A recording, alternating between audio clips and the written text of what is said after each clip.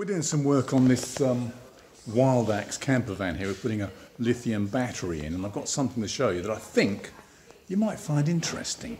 What's this? So here we have the display which is connected to the lithium battery. At the moment the engine's not running, but in a minute when Damien turns it on, turn it on, this is what is going into the battery. To start off with, nothing at all. We wait a few seconds, there we go, 6, 10.9, 14.8 amps, 15 amps, 16 amps, looking pretty good, 17. Right, now, so we're getting about 15, 16, 17 amps going in. This is using the original vehicle wiring. Damien, do you want to turn on the fridge? So Damien's now turned on the fridge, and the charge going into the battery has dropped to 5 amps. And it's not picking up. So this is why you need a battery-to-battery charger. And we'll show you what happens with the battery charging after we've installed new wiring and the battery-to-battery charger. In the basic vehicle, this is the control box, by the way. The charge coming from the starter battery, or from the alternator originally to the leisure battery, is controlled by the relay. Damien, can you just point that out? Right, and just, Damien, explain what the relay is and what it does. Well, the relay is a switch that passes the charge from the starter battery into the lithium. Yeah. Into the leisure battery. Yeah. And it's rated at? The maximum is 70 amps. Right. But it won't actually pass 70 amps through, will it? No. Because of the gauge of the cable. So the gauge of the cable limits the amount of current that can pass through. And that's why you just don't get enough to charge the battery properly. And of course the other thing is the relay is not a battery charger. No, it's just a switch. It's just a switch. So it's not charging the battery in the way that a battery likes to be charged. Yeah?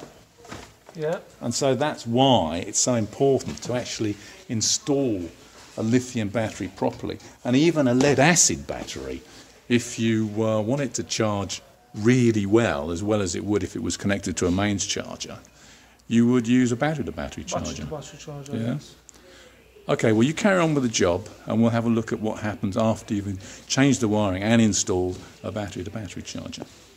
So, this is about a couple of hours later, and Damien has installed additional wiring into the van and a battery-to-battery charger. What else? Anything else? Battery-to-battery charger. I said that. Yeah. Regulator, and solar regulator. A new solar regulator. Anyway, so what we're going to do now is start the engine up, and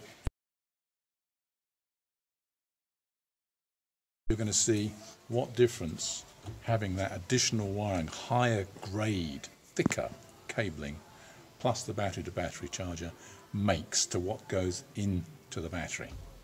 Stand by. Okay, start her up, Damien.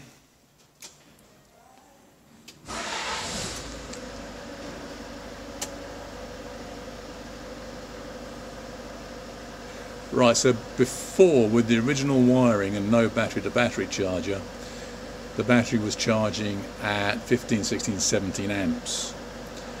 When we turned the fridge on, it went down to, what was it, 5, 6 amps. Okay, so we're charging at 50 amps now. Is the fridge on? And the fridge is on as well. The fridge is on. What happens if you turn the fridge off? It still stays at 50, stays the same. 50, yeah. So even with the fridge running, we're now charging at almost 50 amps. And without the battery-to-battery charger, without the additional cabling, we were charging at just 5 amps.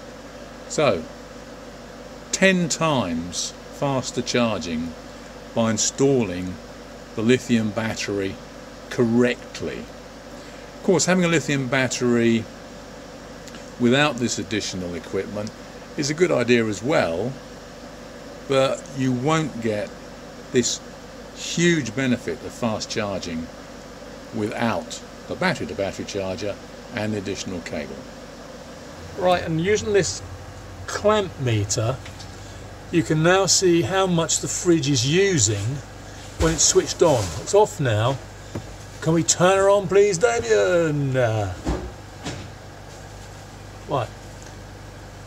So there you go. The fridge is using 16 amps, which is a lot of current, and yet the